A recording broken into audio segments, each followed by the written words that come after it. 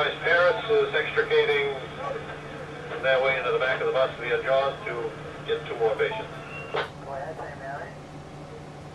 10-4,501 Paris is extricating to the back of the bus to get 2 more patients. 901.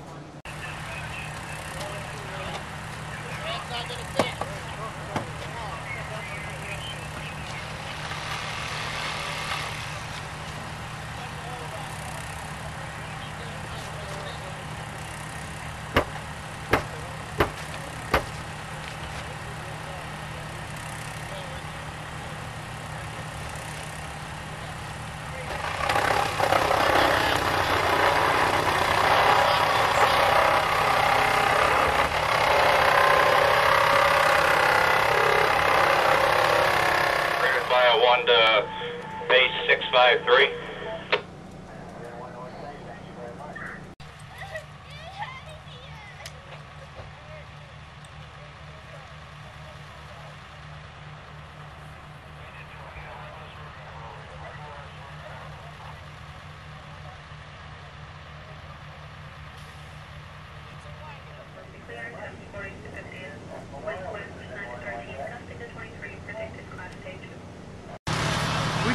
We only got 2 operating today.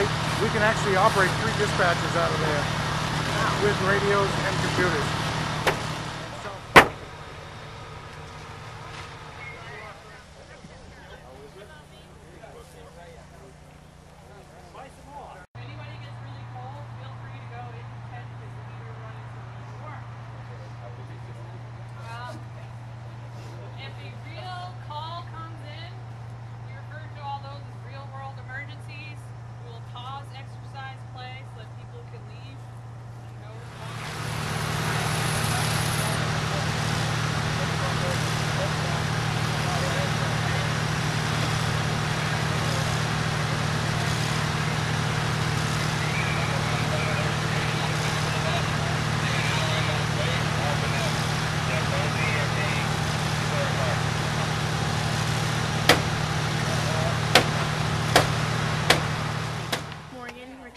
And what? How old? 13. What school? I go to Oxford Hills Middle School. Oxford Hills Middle School. And how did you end up in the bus? My mom works for dispatch, so she asked if I wanted to do it. I said yes because I wanted to help. So I came out and helped out. And what's your reaction to what happened? I thought it went really well. How did you feel about being in that situation? I mean, could you imagine it being real? Yeah. Yeah? And what were your feelings? It was kind of exciting because, like, to be part of it, but it was kind of like made you a little nervous because this could really happen. Right.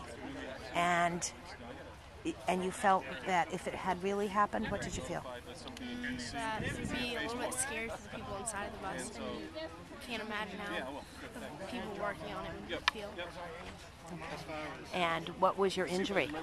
I had a left arm wound. I guess you did. Yeah. And did you get transported to the hospital? Yes, I was delayed. I wasn't immediate. You were what? I was delayed for attention. Because it wasn't as life-threatening? Right. Right. Okay. Well, my cruiser's parked right now. It shouldn't be there. It really shouldn't, because that's the line of path that the bus took in here. There could be some critical evidence for us with our reconstructionist ride. So we make mistakes too, and I think we all got to think about this when we get the scenes. All these scenes, until we can prove otherwise, are crime scenes.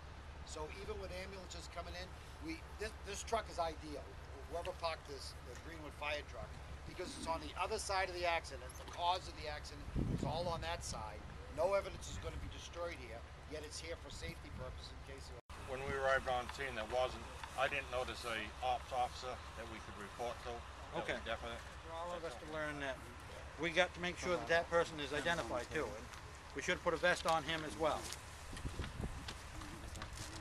One thing I noticed is when the Paris team finally got to get to a patient, there was no EM, like, they cut one person out, everybody left, and then somebody came down and said, there's another patient in there, you guys want to go in there and get them. There was no EMS provided with the patients. I mean, I realize in a real life scenario you try to get an EMS provider was all your patients, but there was nobody with our, until when we were getting ready to pull them out, and then I looked out there and finally found an EMS provider. Is whether people were skilled in their jobs or not. And I don't have to look at that anymore because without exception, everyone here, whether it's EMS or fire or law enforcement, knows what they're doing now. So it's no longer a matter of, you know, trying to concentrate on whether they're going to do the appropriate thing for their own specific position. So it gives us a chance to look at other things, maybe and nitpick more in those areas than we would have. The number one thing for me, I think today, was what Wayne had. You just need to get that command structure going sooner. And it doesn't have to be a formal command.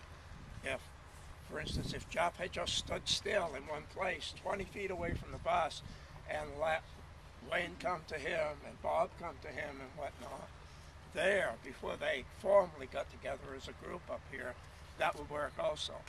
So it was hard for me to even tell what was going on for a while because he's 20 years younger than I am and I couldn't keep up with him following him around the bus.